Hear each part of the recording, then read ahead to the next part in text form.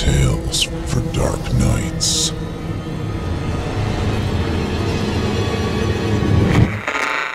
Want to make sure you never miss a Chilling Tales for Dark Nights video again? Be sure to subscribe and hit that bell to turn on notifications. Chilling Tales for Dark Nights first opened its doors in October of 2012. In those days, the channel was quite different.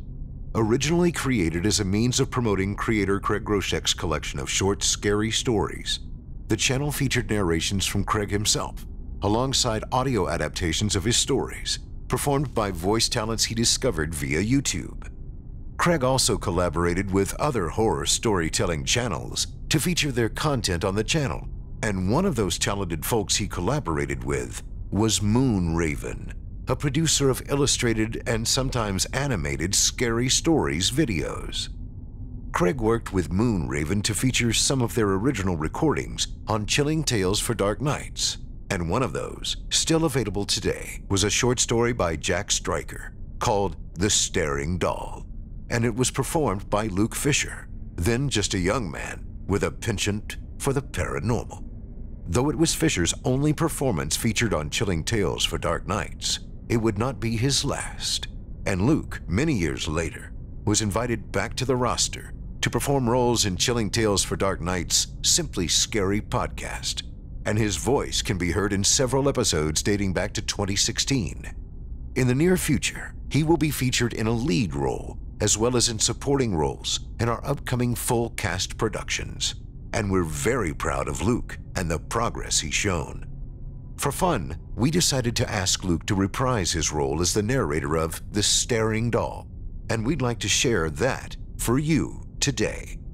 What you're about to hear is Luke's original performance of the story, released on Chilling Tales for Dark Nights on November 25th, 2012, followed by his latest performance of the tale.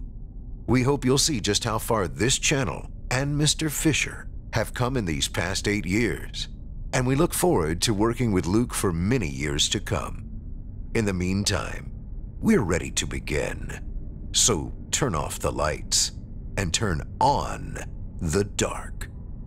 From Jack Stryker, as performed by Luke Fischer, I present to you The Staring Doll.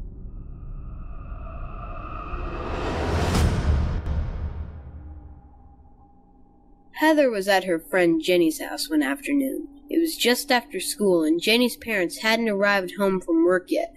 It was just the two of them, and they were engrossed in a board game. Heather was having a good time, except that they were playing in a room adjacent to Jenny's parents' bedroom. And every now and then, Heather would glance up through the open door of that bedroom to see a little girl doll sitting up on the bed. Its eyes appeared to be staring at them. She tried to ignore it, but over time it started to get to her. "I'm sorry," she said, "but I can't concentrate. That doll on the bed over there is giving me the creeps." "Oh, no problem," Jenny replied. She went to the room and closed the door to calm Heather down. Then the two friends resumed their game.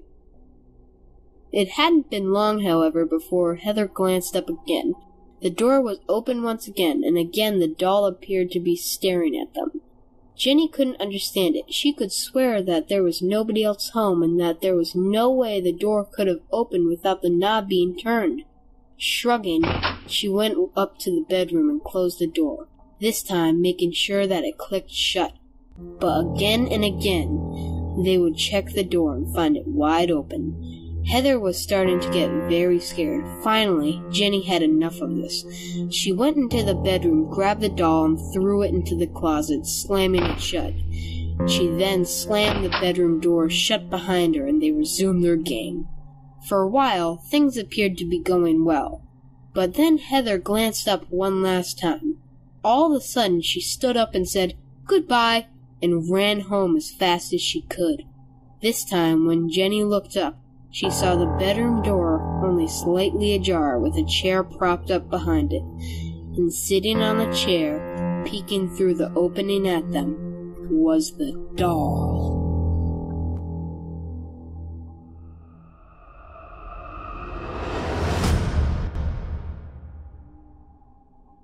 Heather was at her friend Jenny's house one afternoon. It was just after school and Jenny's parents hadn't arrived home from work yet. It was just the two of them, and they were engrossed in a board game. Heather was having a good time, except they were playing in a room adjacent to Jenny's parents' bedroom. And every now and then, Heather would glance up through the open door of that bedroom to see a little girl doll sitting up on the bed. Its eyes appeared to be staring at them. She tried to ignore it, but over time it started to get to her. "I'm sorry," she said, "but I can't concentrate. That doll on the bed over there is giving me the creeps." "Oh, no problem," Jenny replied. She went to the room and closed the door to calm Heather down. Then the two friends resumed their game. It hadn't been long, however, before Heather glanced up again.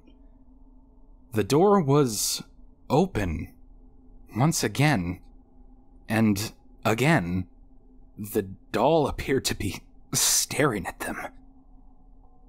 Jenny couldn't understand it. She could swear that there was nobody else home, and that there was no way the door could have opened without the knob being turned. Shrugging, she went up to the bedroom and closed the door, this time making sure that it clicked shut. But again, and again, they would check the door to find it wide open. Heather was starting to get very scared. Finally, Jenny had had enough of this. She went into the bedroom, grabbed the doll, and threw it in the closet, slamming it shut. She then slammed the bedroom door shut behind her, and they resumed their game.